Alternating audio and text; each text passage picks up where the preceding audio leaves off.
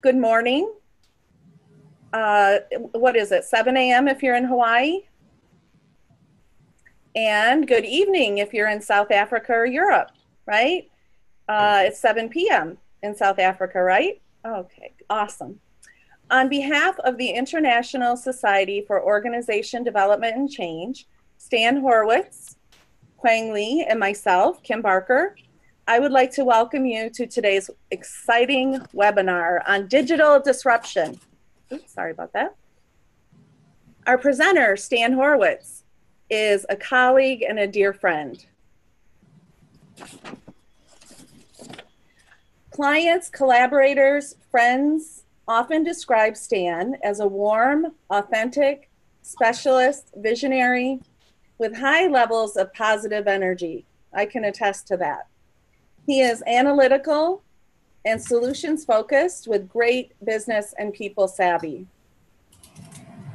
Stan loves having fun, but is also curious and serious. He is a positive disruptor. He is often rewarded wooden spoons by his clients. And I'm told that's because he's good at stirring the pot. But above all, he is a good poker player, or at least he thinks he is. Stan is an entrepreneur with vast consulting experience. Besides working at multiple levels with leading corporates, the public sector, and government, he has worked at PwC before establishing the HR outsource, which he sold in 2009.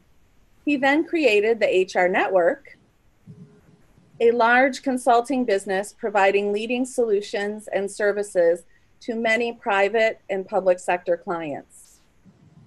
In 2017, Stan co-founded NeoXO, which you will hear a bit more about in today's webinar. And in 2018, he has created the Singularity Company, an online venture in the UK, the details of which will unfold later this year. In short, Stan can be described as a futurist, business, organizational, and people specialist. He's a thought leader, an innovator, strategic implementer, guide, coach, and mentor. Stan holds a master's degree in commerce, is a recognized master HR and organization development practitioner by the South African Board of People and Practices, and is also an internationally recognized OD consultant and a fellow board member with the ISODC. My co-host today is Quang Lee. Quang is a change strategist specializing in transformative, organizational, and leadership change efforts. Quang leverages his 17 years experience working with executives, leaders, and organizations to implement lasting change initiatives. His experience spans private, public, IT, and government practices. Quang's hallmark is his passion for helping leaders embrace a strategy for change that enables and fosters growth, learning, and performance by themselves and their teams. Welcome, both gentlemen. Thank you. Hi, everyone. Welcome to the session. Kimberly, thank you for the quick introduction. Before I turn it over to Stan, I just wanted to remind everyone, I've sent out chat messages to every participant. Feel free to use the chat window to dialogue with Stan and ask questions. Both Kimberly and I will actually be reading the questions during Stan's presentation at key points so that we can engage your questions directly to Stan without having Stan to stop his flow. Quang? Yes. I just have one more thing to say before we go on. Yes, okay. Please. Well, first of all, I wanted to say I'm Kim Barker, and I'm the VP of the organization, the International Society for Organization Development and Change. I teach at Eastern Michigan University and Cleary University, and I am the director for the Institute for Culture and Adaptive Leadership. I should say a director of the Institute for Culture and Adaptive Leadership. But I would also like to thank the International Society for Organization Development and Change for hosting this webinar today. And I would like to encourage you to check out the ISODC. Membership benefits include free access to the OD Journal, which is the most widely cited OD journal in the world, access to OD newsletters, webinars such as this one, events, conferences, and other collaborative opportunities from all over the globe. Special student opportunities, including free membership if you are a full-time registered student. Friendship and support from both scholars and practitioners in a collegial environment that will strengthen your practice. We have 2 conferences coming up this year. We have one in May in Perrysburg, Ohio in the USA, and one in early September in Dublin, Ireland. We would love to have you join us for one or both conferences. For more information, please go to isodc.org. And now, Quang, do you have some more technical reminders for us for the webinar? No, that's it. I'm ready to roll. Well, so then we're gonna turn it over to Stan the man, right? So I guess I can step in now. Firstly, just welcome to everybody in the room, and certainly looking forward to spending the next hour with you all. Special thanks to ISODC, my collaborators, my board partners and the board for the special opportunity. And also just, it's really awesome to be with all of you all around the globe. I know there are quite a lot that subscribed for the webinar, and I'm really thrilled to share some thinking with you, and also just to hear your views, and let's have as best as possible an interactive discussion in the next hour or so. So just really thank you for this opportunity, and just to leading thought, which I really entitled the presentation and the session, is really the disruptive discomfort of dual business models. And I'll explain a little bit more what I mean by dual business models, and also the fact that we are almost challenging our comfort levels, and it becomes disruptively discomforting in the process, with all the technology, all the advances in technology, and with all the disruptive technologies, it requires us to be and to think and to act very, very differently. And we're going to share that in the session. I thought what would be useful just to kick off with is just a little bit more context about NeoX, if I could, because it explains quite a lot around our philosophy and our vision around shifting, using technology, how we use it for the betterment of humankind. Given the changes that we're experiencing and going to be experiencing and the exponential rate of these changes, it's really important that there's a philosophical movement that underpins the future of work and how humans are going to show up in that very difficult and challenging space. But equally so, it's an extremely exciting space. So I just thought I'd like to share a little bit with you a bit around how we see the world.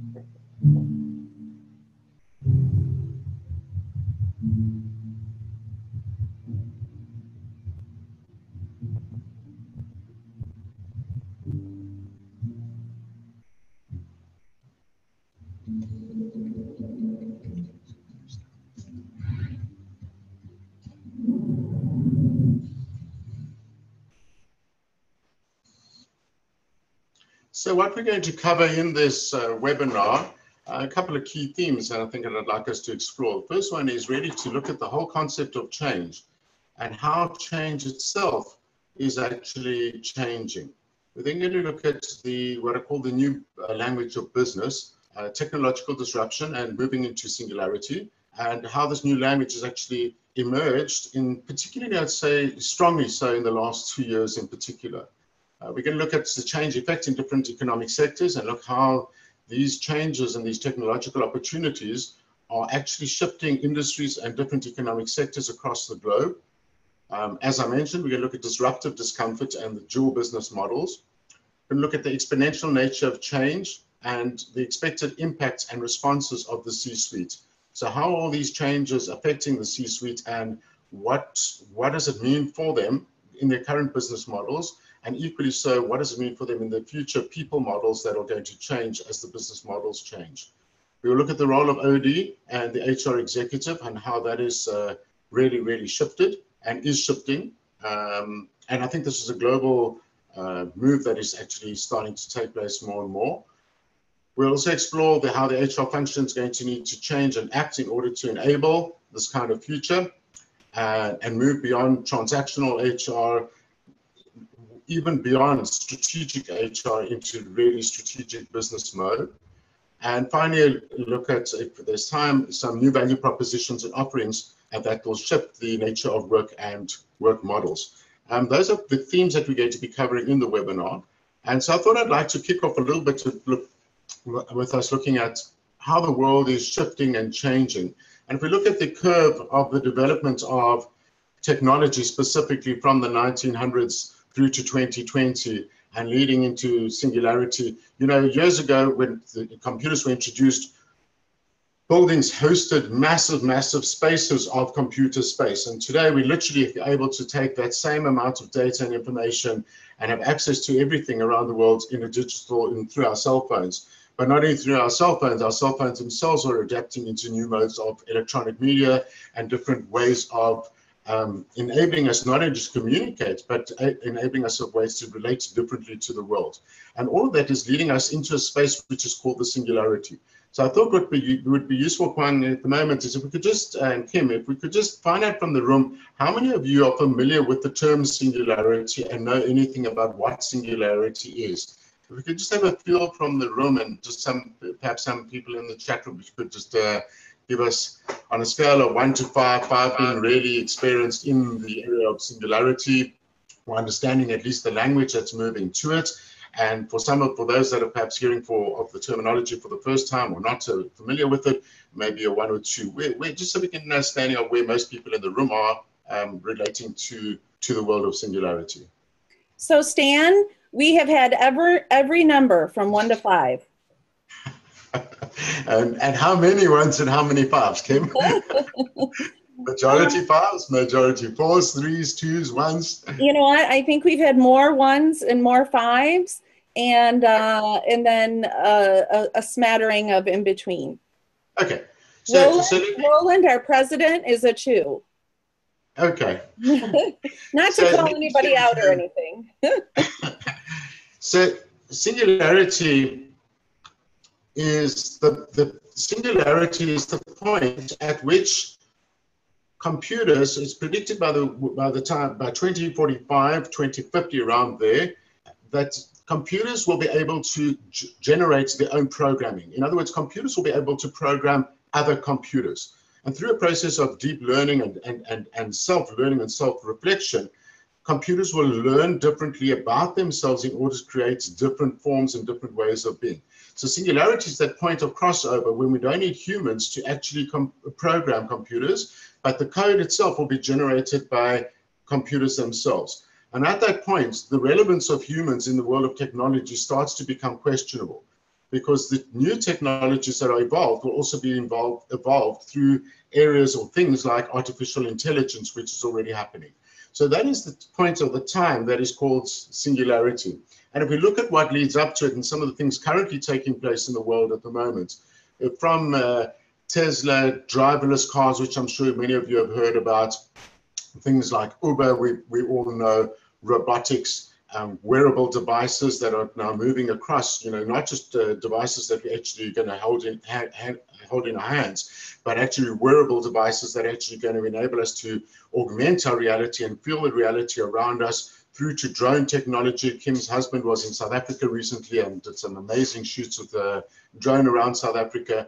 And all of this stuff, including nanotechnology, big data, biotechnologies, cryptocurrencies, which are underpinned by blockchain, all these different words are or technologies are shifting us towards a place of singularity, that one point where businesses will be driven by computers that are generating new technologies themselves.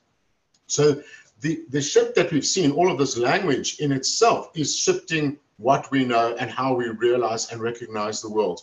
From 3D printing, which is affecting the manufacturing process, supply chains are being disrupted in the way that supply of parts, for example, in the automotive industry, can take place at the source, at a dealer principal or at a dealership itself. Doesn't have to come through across the world through 3D printing, where it's shipped and moved across the world. Virtual reality changing a lot of what we know in the education world and bringing in different forms and alternative modes of learning, the way we see things, the way we do things, through to even our own physical beings being transformed through gene therapy, people being able to select specific genes to create their model baby that they want to create. So we're moving into a very, very different space, and every industry, with all these different words that are on the screen that are put together, are being shifted. In the financial services sector, as an example, things like cryptocurrencies are radically changing the way we see traditional currencies and the traditional way of transacting and monetizing and paying for goods and services.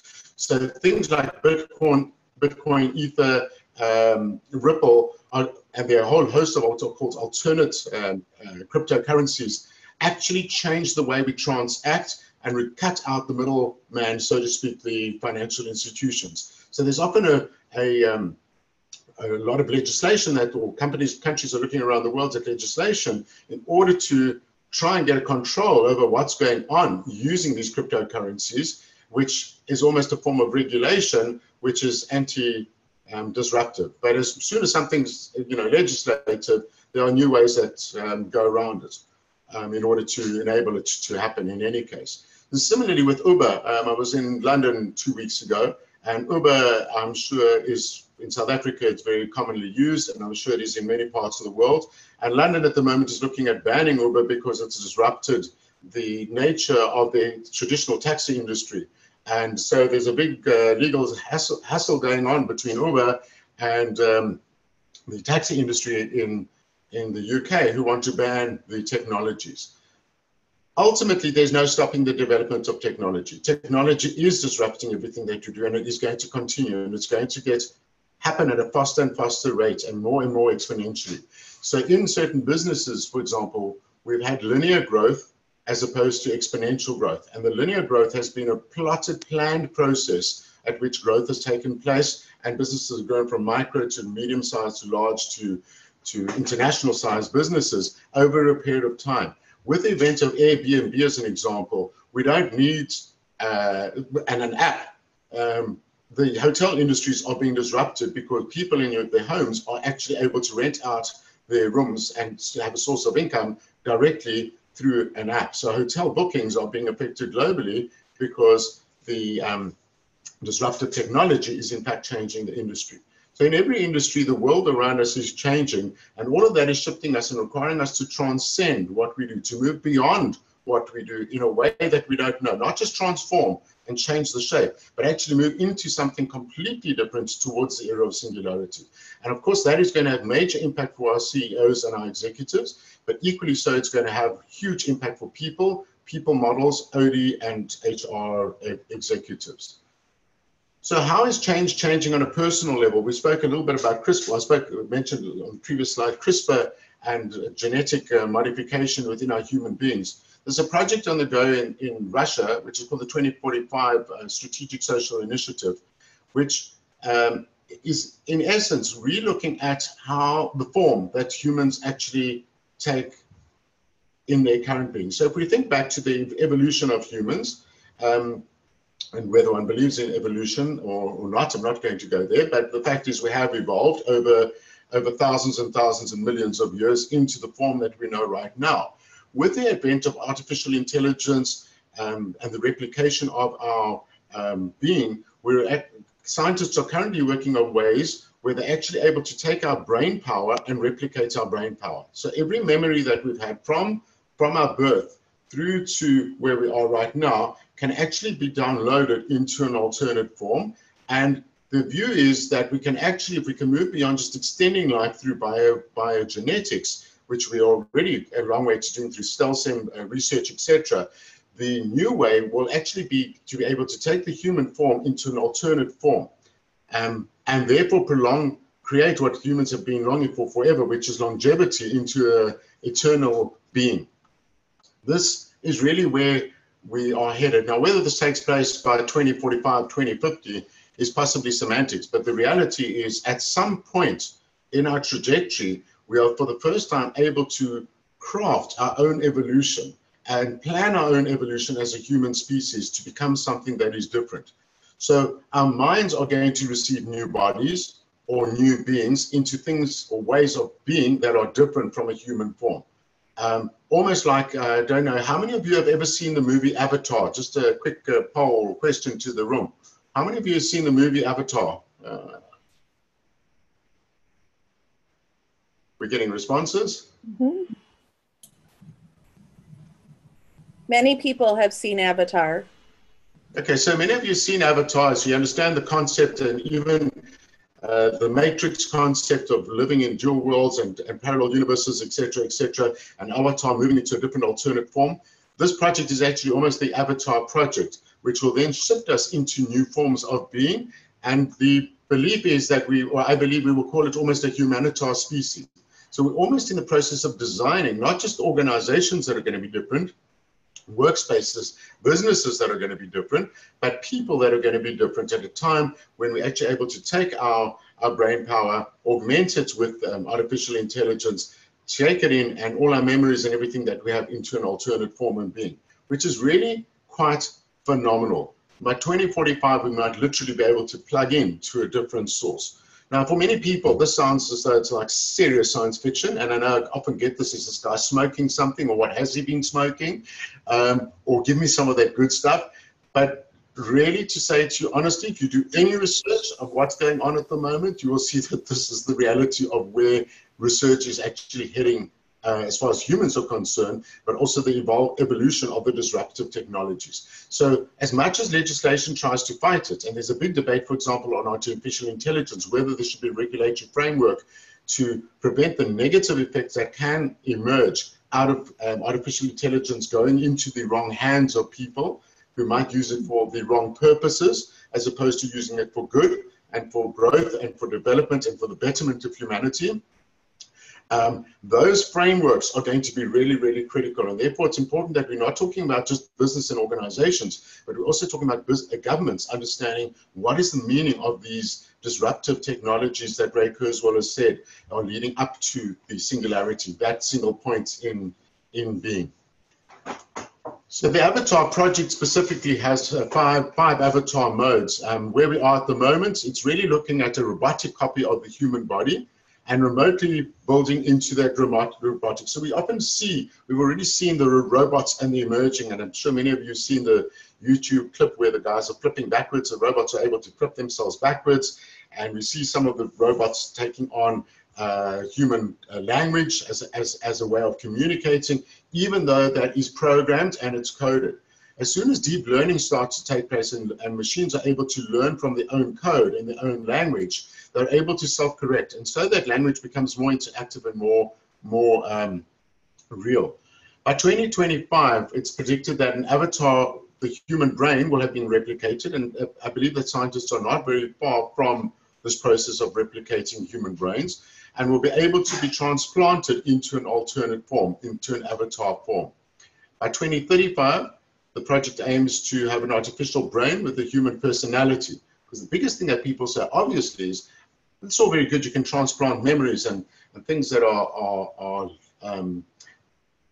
you can't transplant personality. How do you transplant soul? How do you transplant personality into something? So the deep learning that's going to start to take place within avatars and within the way the model works is that learning of personality is going to be rooted or learned from the source of what their personality profile looks like. And the belief is that that will be translated eventually into a hologram, so that the avatar body and form will eventually take the form of an avatar. Quite amazing space to think about that in 40, 50, well, 20, 25, 30 years time, we might be sitting as a hologram in some little body, somebody's hand, and a whole life history might be there because we might have moved on. So we might be in an artificial form, having transported our brain power into a supercomputer, and therefore with all the implants that we are going to, by definition, have as part of our bodies, it's not just going to be augmented, but we're actually going to have implants in our bodies, which will be able to transfer. Not everybody's going to want to do it, but it's a possibility. Stan? Questions coming up from the room. Yes, Kim. Stan, Bina has a question. She says, computers use code. What is considered the aspects of human brains this is referring to? Cognitive, emotional, instinctual, intuitive? I would add spiritual. And I think that is the point. At the moment, it's more around the cognitive space, but as technology is advancing, it will move into the other forms, the other components of what it means to be human.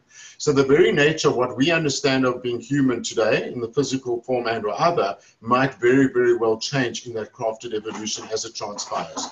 So the mix of the robots or the human bots coming together with the human form might be very, very different from the way we know it in the physical form initially. That might take on a mechanistic process initially in terms of cognitive abilities, but later on the emergence will take place with different forms of thinking around being in terms of emotional components. And the spiritual, I'm not sure, because spiritual often refers to purpose and what the higher order purpose is. So we can have a debate around this for many, many hours.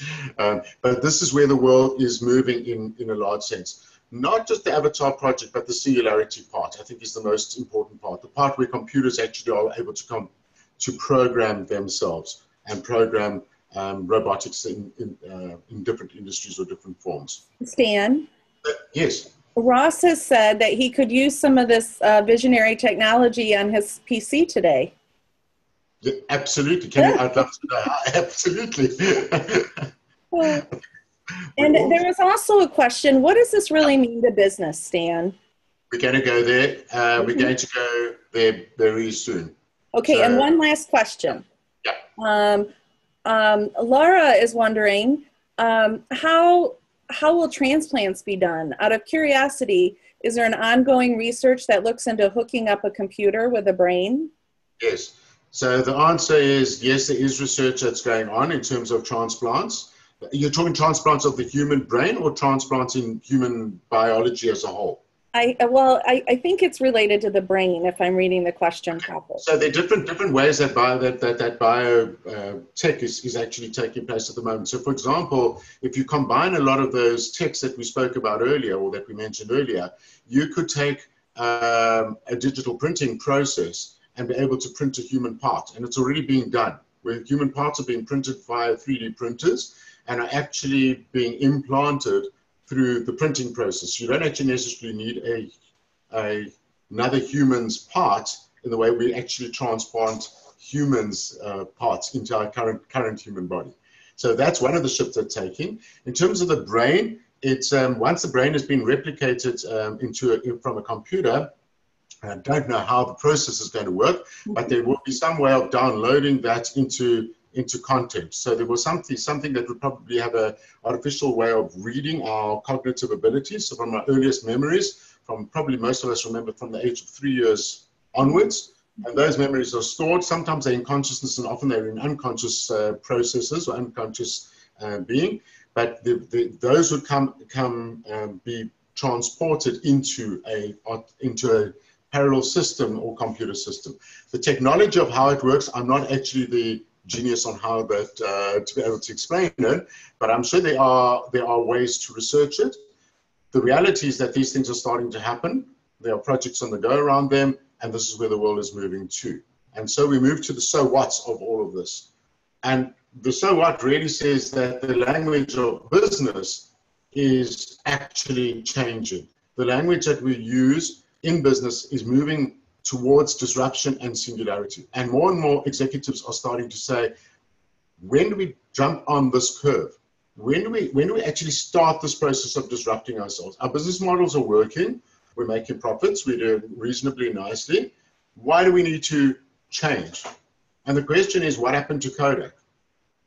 What happened to Uber? What has Uber done to the taxi industry? What has Airbnb done to the hotel industry? What has robotics done to manufacturing?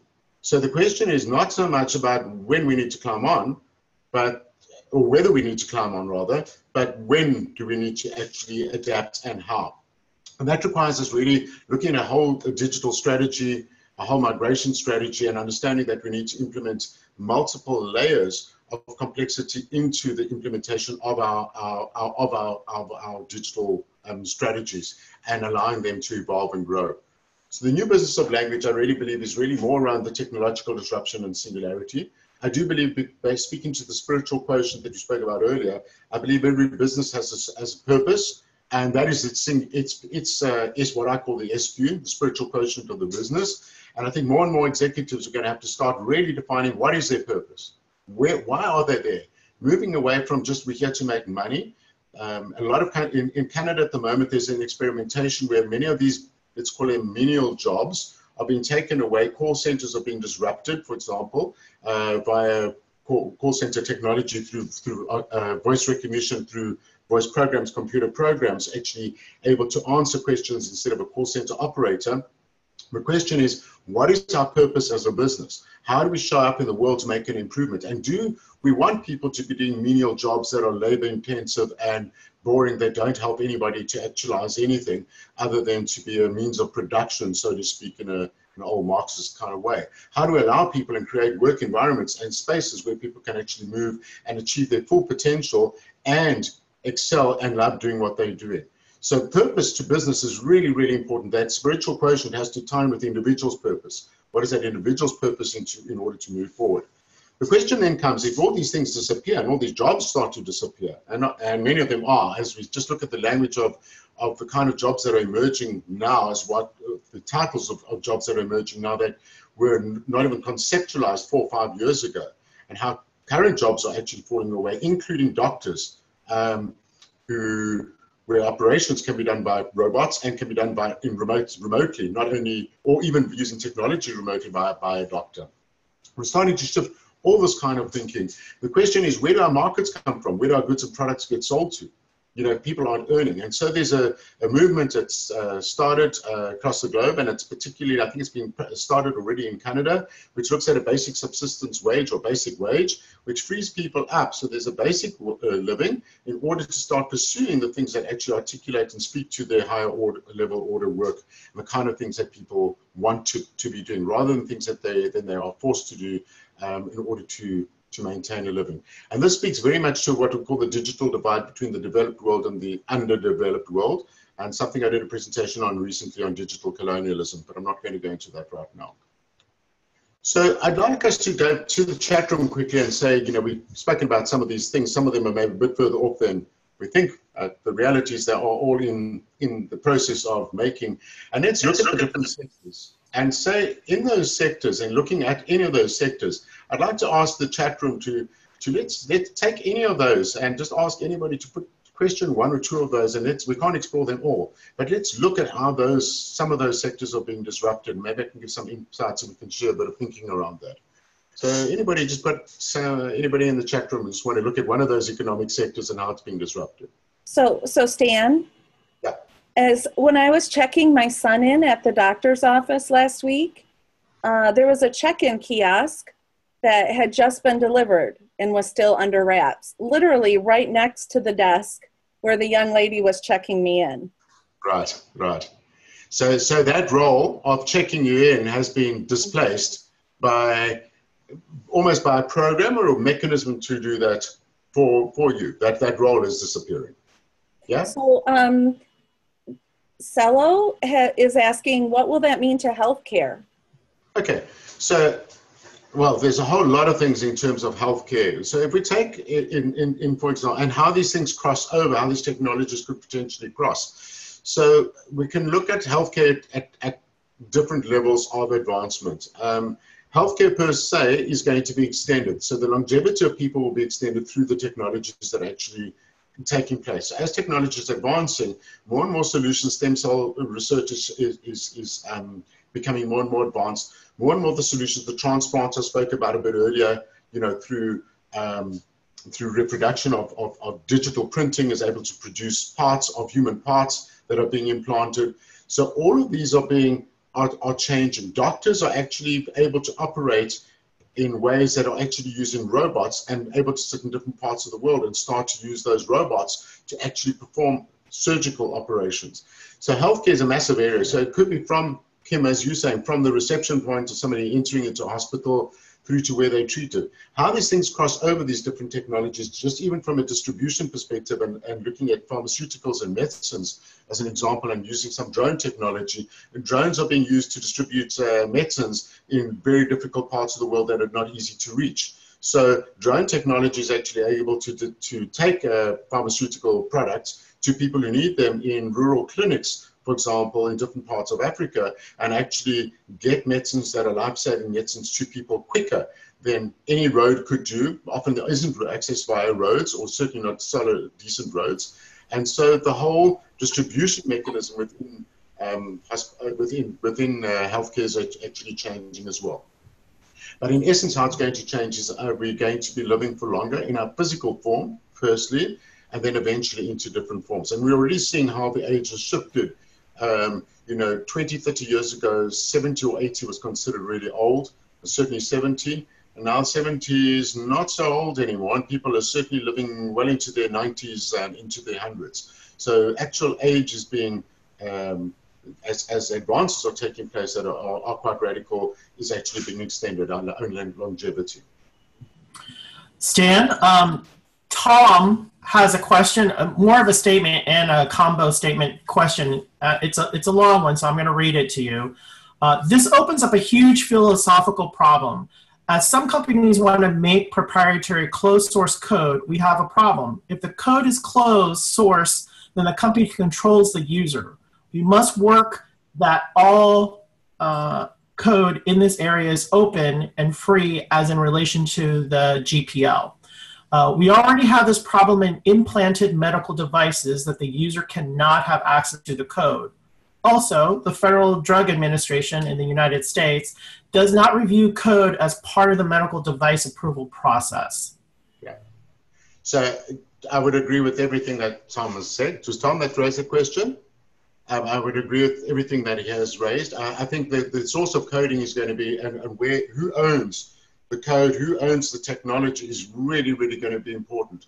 Because it speaks to the purpose of that organization. If it is to control and to limit the well-being of humanity, then we're in for a negative form of disruption that's actually going to create a future that is actually not going to be good. And many people feel that that is the problem, that artificial intelligence, for example, is one of those unmanageable things. In Dubai, they've appointed a minister of artificial intelligence to deal with the issue of artificial intelligence. And in South Africa, they're trying to think of what artificial intelligence is sometimes, because some of our ministers are not that awesome. I think you've got the same problem in the States with some of your leadership as well, but I won't go there. So Stan? Yeah. Tom added a couple of links in the chat room for further reading, so folks might want to take note of that. And Jeremy has raised his hand. Yep. And so do you have a question, Jeremy, that you would like to ask? Yeah, I appreciate you letting me chat out, talk. I was having trouble getting what I was trying to ask in the chat window. There's advantages. No, it's not your fault. It's mine. There's advantages to the disruption, like you were talking about, Stan, with Uber creating opportunities for example, for me as a blind person to be able to more easily travel where I need to. But there's also there's a byproduct of that. Kim, you were just talking about the check-in kiosk. And there are some doctor's offices in Northern Virginia where that is your only option when you get to the doctor's office to check in via kiosk, which ironically is not accessible to a person who can't see. Same thing with the Social Security office, for example. And so how do we go about, you know, kind of anticipating those challenges and being able to really think through how, you know, Google Maps creates an advantage for somebody to get around, but it also, you know, presents challenges?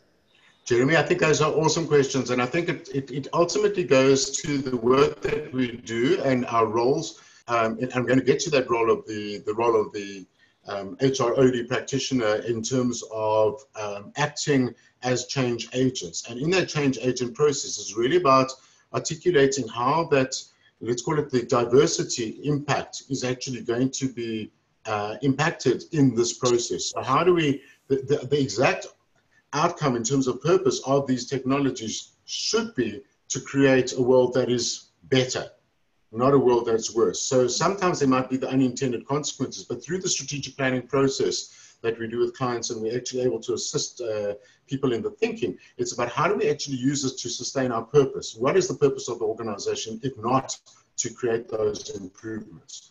If it's just to make profits, we've got a problem. Okay. Stan? Yeah. I cannot believe it is almost 45 past the hour. Can you I need to move on. speaking that long? So yeah, I just wanted to give you that time reminder. Thanks, Kim. Thanks, Kim, because this goes hell of a fast. So just moving to the disruptive discomfort and dual business models and what I'm referring to. So businesses have grown in the linear manner, which has taken over time. The growth has been, many of them either make it or don't make it and able to adapt over time. But the changes have been more micro.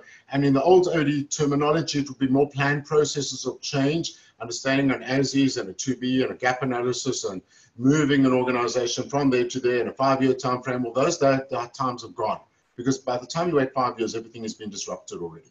So with the disruptive curve, if we're able to understand what the disruption means and what the opportunities are for businesses in terms of their business model growth, we're actually able to understand what it means to create exponentiality. What does exponentiality mean?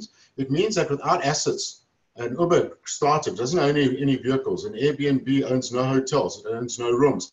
And yet we have global businesses that everybody knows within 5 years, and 5 years ago, nobody had heard of them.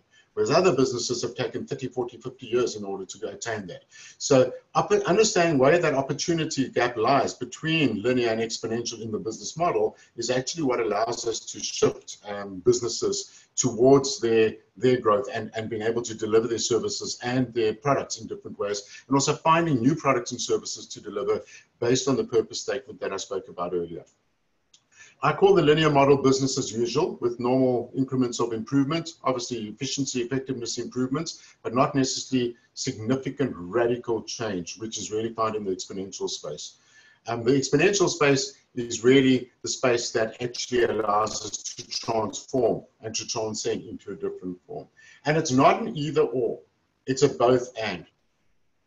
What do I mean by both and? It's not either that we need to be exponential or linear, we need both. You cannot just shift to the exponential without the linear, because the linear is what is in place at the moment.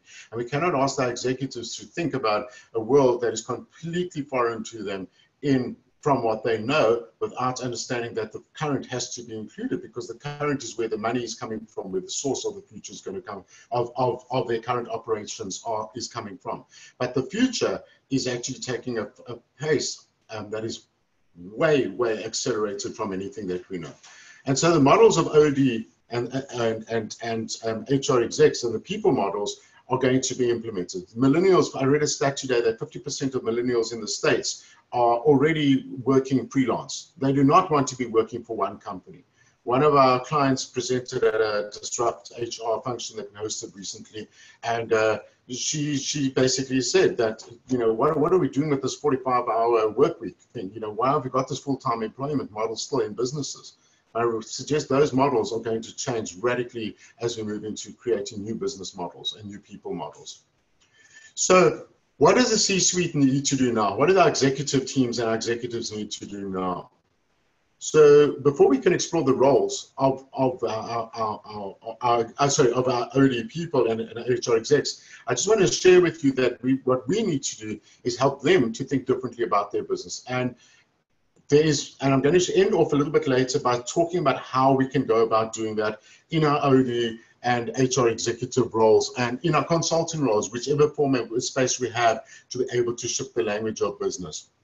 But in order to do that, I think it's very useful just very quickly to look back at where OD's organization development has specifically come from and how it's evolved over the period. And I almost want to suggest that OD models are being Ubered and that Uber is being Ubered. So our old OD models, the way we know about plan predictability and the way the OD models have emerged over the years have been mapped by the business growth themselves. So a lot of the models that we used and have used that have grown out from the 50s have actually, in early days of OD in its own development and its own progress has been a linear process. And I think that the kind of models we're going to see are going to be disrupting themselves as an OD profession and also as an HR profession. And I believe that OD and the HR executive are very, very closely aligned. And I'll share with you a little bit why I'm saying that a bit later. So we're going to shift from a current perspective of OD, which says that we all understand that our most current model says we're involved in a world complexity, a world of VUCA, volatility, uncertainty, unpredictability, and change. And it's transformation and systems thinking that everything ties together. But we haven't actually thought how the business systems tie together. How does artificial intelligence relate to virtual reality, relate to nanotechnology to produce something new? Has anybody ever thought of that? Have we ever thought about how we can apply across the technologies a business model that actually changes? So that era will bring us to an era of what I call an era of transcendence, where we need to prepare and guide individuals, leaders, organizations, individuals, governments to harness the technologies to create their future, and again, I'm underlining, for the benefit of humanity. And I think that speaks to what the chat room has been saying about the need for this for the betterment of people and humankind. The historical models of OD, and I just want to quickly go through this. We think from the 50s we had laboratory training. Funnily enough, we are going back a little bit to some laboratories in our experimentation with some of the disruptive technologies. But the laboratory thinking was a linear model, which basically said causal, A causes B, therefore effect is C, kind of thinking. Moving through to action research, we moved into an action research, survey feedback, analysis, design, get feedback, intervene, see what the changes, intervene again. Those are the kind of things that have kind of emerged from an early praxis perspective, through to participative management, the whole process of bottom-up, involvement of people, engagement of people in the models, quality of work life, and moving more recently to the complexity, strategic thinking, and systems thinking to where we are at the moment.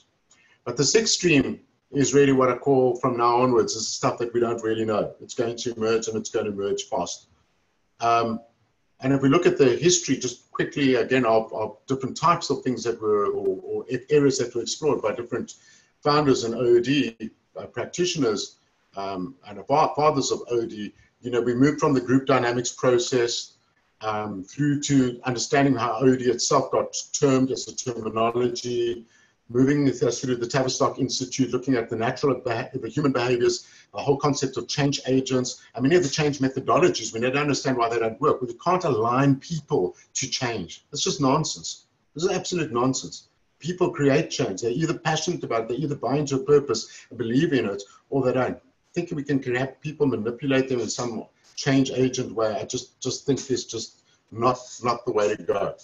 And why we're seeing so much of the change processes, change management processes failing. Moving through to the human relations movement, which is all about people in work, creating harmonious work environments, better workspaces, socio-technological systems thinking, moving more towards understanding the link between systems. First time a system starts to creep in is linking the link between systems and other social factors and looking at efficiencies and effectiveness improvements and morale. Then into the whole survey methodologies, survey feedback and action research, unstructured group laboratory training and action learning, OD is a planned process of change, you know, something that we can predict in a linear manner, and businesses follow the same linear format. You know, strategic planning, do our strat planning, go into a bit of change, think about the future, look where we currently are, and map out the projects, 1, 2, 3, 4, 5, and put a bit of change management, engage the people, align them to purpose, or align them to the change, and then we have it happening. And then we understand why how many of those change processes actually landed up failing. And then moving towards more general systems thinking, which I think is still applied now and will be applied, but in different ways from what perhaps it was applied. And many of these will be applied, but in different ways going forward. Through to organizational effectiveness, complexity theory, which has been eclectic. And I'd like to suggest that the future growth is going to move us more from a passive diagnostic analytical role and then trying to implement through action research kind of solutions to a role where we're actually going to be required to shape, to form, to disrupt, to provoke, to drive, to embed technologies in our OD processes versus us being facilitators of the process. And that's a shift. We're going to stop taking this passive backseat and actually become more of the drivers and enablers of the process for our business executives and for our partners. And if we don't do that, we will become even more irrelevant or become irrelevant.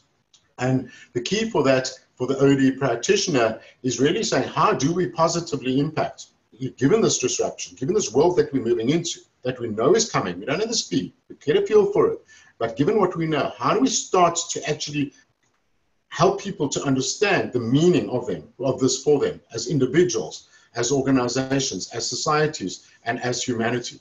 And how do we create a planet that evolves the human order into something that's different in a space that is not necessarily fearful, but in a way that actually benefits people through the disruptive technologies themselves, relieves us of the lower order works, and enables us to achieve higher order works.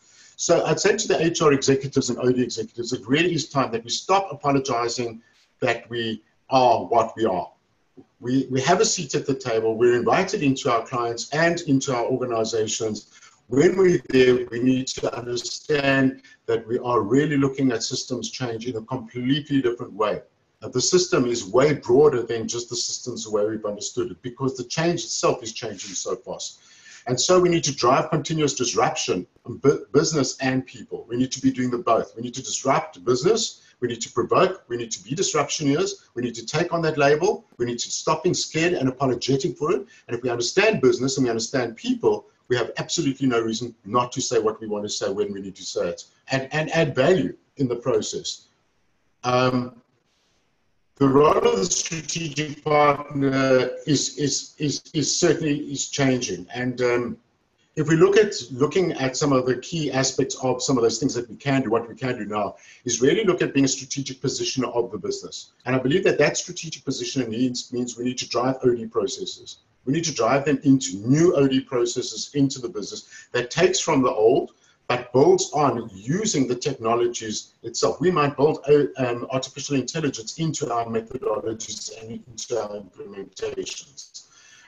We need to help our clients develop transcendent journey maps so they can shift from the linear into the exponential, but still maintaining their base, but at the same time start thinking a lot more radically about how their world could evolve and how their world could change, and what it's going to look like, and the roadmap that needs to be built with it. We need to become credible activists, technological, from the technology proponents of technology. And what do we mean by activists? Stop sitting back and saying we're just facilitators. We actually need to advocate and look at how they create the future fit people models, what those models are going to look like.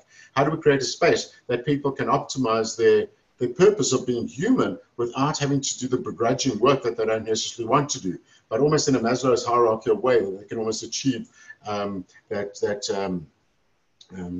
highest order self-optimization or personal optimization, top optimization, I can't remember what it was, the top level order of being, and design specific models that can span both the now and the future.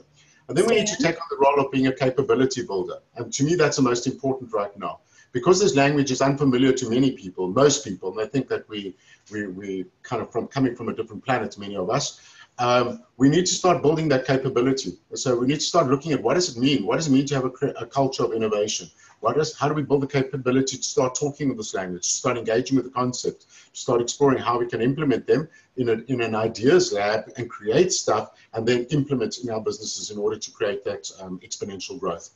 And then how do we develop the competencies, the executive competencies, our organizational capabilities, that we start to develop organizational capabilities that extend beyond what is currently known and our current ways of doing things, through to the change champion role, where we really start to assess readiness. What is our readiness for this in our organization? So if we do an only type of diagnostic, we have something that we call a TQ assessment, basically a transcendence quotient, measured transcendence quotient, how ready we are for massive disruption and for that transcendence in the journey. How prepared are we? How much do we know about what's coming our way? And then facilitate business strategies and people strategies. We do need to be that facilitator still in the strategic role, but but not just the facilitator, also being a thought leader at the same time. So it's wearing multiple hats within almost some sessions. And plan and build the creates the cultures of innovation, and that brings in, I think it was Jeremy's question, the whole issue around diversity, the understanding of diversity. The understanding of abundant mindsets. Part of the capitalist problem that we have in the world at the moment is based on, in my opinion, based on a perception of haves and have-nots, and based on exceptional wealth and exceptional poverty, and based on a view of scarcity. So because something's scarce, it means it becomes competition for it. And we need to shift those mindsets towards understanding what does it mean to become abundant? What is an abundant mindset? Equally need to start building some of those capabilities in terms of some of the competencies that are required from executives: curiosity, collaboration, continuous learning. I also just want to quickly say that, and I'm running out of time, that our nature of our training and development is going to shift radically. Our learning institutions are already are shifting, the MOOCs, open universities, et cetera, but it's going to be much more learner driven, and rather than given by the educational institution to the learner in the way that we learn and the way we train people. Yes. Dan, we have about 1 minute left, but I just, for those who want to hang on for a few minutes, I think you could probably have a few more minutes if you'd like, Stan. Cool. I definitely would. I'll be on for another 3-4 minutes. Okay, Stan, I just wanted to let you know that Roland shared that this means the OD practitioner, and I would say HR as well, they have to become a bit stronger in use of self. Absolutely. To engage the leaders in the C-suite and others in organizations more forcefully. Roland, 100%. And as I said, we don't need to apologize for that. Why do we need to? The accountants don't apologize. Why do we need to? Right. So absolutely 100%. We are business partners, and we do actually understand business. So we're not experts in business, but we can help the businesses to think through their solutions through what we do. So Roland also shared that this means that we're going to have to learn a bit more about the businesses in which we consult. Well, I've always said, as a disruptor in my first career, my first job I ever had, I got told I wasn't suited to HR. And when I asked why, they said, because you're too business driven. Right. If you don't understand business, you shouldn't be in HR, and you certainly shouldn't be in OD. Right. So the role should shift towards an HR innovator, integrator, and certainly a proponent of technology proponent. Some of my colleagues and friends, I know one of them is actually on the site at the moment, is really looking at the digitization of HR from beginning to end. So how do you digitize the whole HR process? What are the apps that are involved? Moving away from transactional type of things into a digitized mode, so we can get rid of all this non-value adding processes that move beyond an ERP SAP type of solution into something that's different. So we need to embrace the functional use of AI and disruptive tech also in our own delivery. And I think probably for me, the biggest role is to act and to change, is to hold that space of the duality, to really help businesses and our business partners to understand this language and the fact that it's okay to be in the both at this point in time, because business is unusual, but it's still continuing in the linearity. We're still growing in that world. In the late 1990s, we spoke about the dot-com bubble. It was going to blow, and internet was going to collapse, etc. There was a all the dot-com companies, many of them failed. And everyone said, yeah, they're the doom blue, the naysayers, it's happened. Well, it's a blip on the radar screen in the bigger scheme of things. So we really need to think that even the changes that are coming, and even if there's negativity and some stuff that's going to happen, it's not going to stop the change process from happening. And we need to really help, I think we need to look at in the linear space, but at the same time help them build the new exponential space, the people space, the business models, and source. So if you need help, look for external journey guides as your partners in this process. Consciously, my advice to every HR person is consciously build your personal knowledge and skills every day, join networks, learn, become part of the ISRDC, disrupt now, really. Prevent us from becoming dinosaurs in the way that we are. And let's really look at new ways of working. And let's find those new ODHR space. Things like shifting the C-suites, learning through different ways of learning, different labs, different languages. Let's help them think differently and equip people for a new tech-savvy workspace as opposed to a manual-based workspace. Just quickly to kind of end off some of the competencies that are really going to shift in the executive space and also in the space of the ODHR practitioner. Obviously, those foundational literacies are going to be there as a given, but I think some new competencies are quickly emerging and that are challenging the C-suite and HR OD people. The need to be certainly exceptionally creative to be able to think and link dots that haven't even been thought about yet. The whole way of communicating, building in collaborative models, working with what was your previous enemy to create something that's new, creative thinking, the whole issue about being curious, using initiative, being persistent. And those are capabilities we need to build in our organizations amongst our executive. And that requires lifelong learning. The view that we can just go into a university and do a short program or a short course or a long 3-year degree and come out is gone. You know, lifelong learning requires us to be on our feet all the time. I just want to say, play, have fun, journey, mistakes. We're all going to make mistakes. There unfortunately are no paint by number toolkits that say step 1, step 2, step 3. Let's be prepared to fail forward.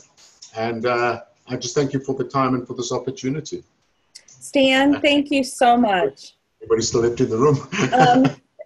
Jerry Glover, Dr. Jerry Glover says, cultural dilemmas are all about duality, right? They are. So this is what it's all about. And the cultural dilemmas are not only just across organizations that are operating globally, but they're also amongst different cultures in terms of the way people use language and words and the way they're interpreted.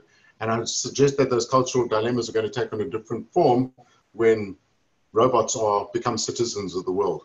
That's going to take completely new, different meaning, which we haven't a clue what it's going to look like. But yeah, culture, and also the fact that the new worlds of models of work are going to require people to work in different organizational cultures at the same time, because we might not be working in one organization. So Stan, we've had so many thank yous in the chat room. Just, I think you've given some folks some new things to think about. I know you've given me some new things to think about. So thank you so much for that.